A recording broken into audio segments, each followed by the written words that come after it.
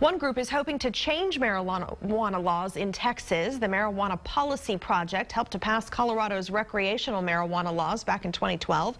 And as our Omar Lewis explains now, they are setting up shop here in Austin.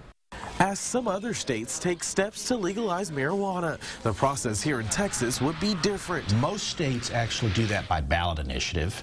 Texas doesn't have that process. Austin attorney Jamie Spencer is familiar with the laws and says that means Texas legislators would have to make the decision. Although marijuana decriminalization is more than 50% popular in Texas, since we can't use ballot initiatives, it's a little bit tougher process. But the group Marijuana Policy Project says it's ready. We were the organization that legalized marijuana in Colorado. They've helped pass marijuana laws in 19 states, and now they're moving to Austin with a 5-year plan. That we have a lobbyist in the state capitol. We have a grassroots organizer, usually within the state.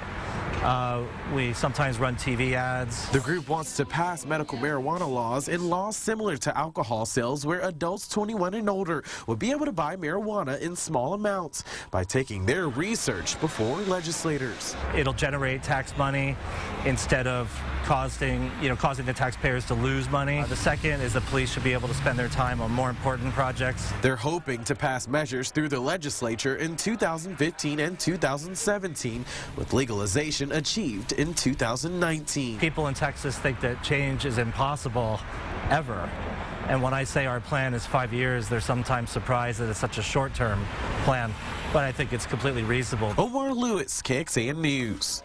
In terms of tax money, Colorado is expecting to rake in $184 million in tax revenue in the first 18 months of recreational marijuana sales. Here locally, while it is illegal, Austin and Travis County both have cite and release policies for people caught with small amounts of marijuana.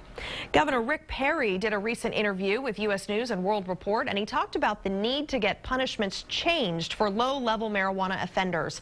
He called for focuses and rehab and diversionary programs.